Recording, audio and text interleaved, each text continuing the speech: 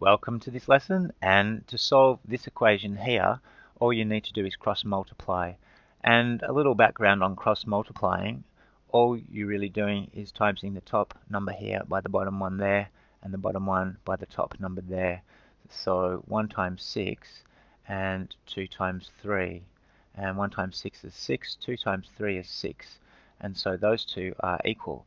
So what that really means is that no matter what two fractions you have that are equal, you can cross multiply and the result you get is still equal.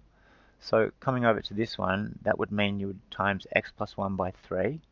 So 3 bracket x plus 1, and that is equal to 4 times in brackets 2x minus 1. And there you've gotten rid of the fractions in one step and multiplying the brackets, so 3 or multiplying out the brackets, so 3 times x plus 3 is equal to 4 times 2x, which is 8x.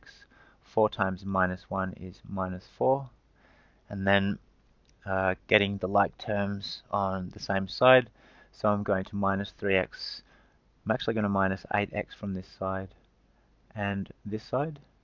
So 3x minus 8x is minus 5x plus 3 equals, and these two cancel out, equals minus 4, and then I'm going to minus 3, so I'll have minus 5x.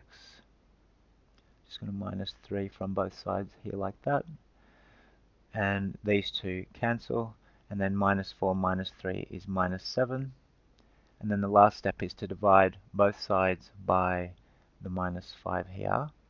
So you're getting rid of that number in front of the x, and minus 7 over minus 5. These two cancel, so minus 5 into itself equals 1, and minus 5 into itself equals 1. 1x is x, x divided by 1 is just x, and that's equal to positive 7/5. And you can write that as a mixed number. How many 5's in 7? The answer is 1 and 2 left over, so that would be 1 2/5 is the answer to that equation. So that's your basic method there for solving this type of equation where you have one fraction is equal to another one. And that's about it for this lesson, and I'll see you in the next one.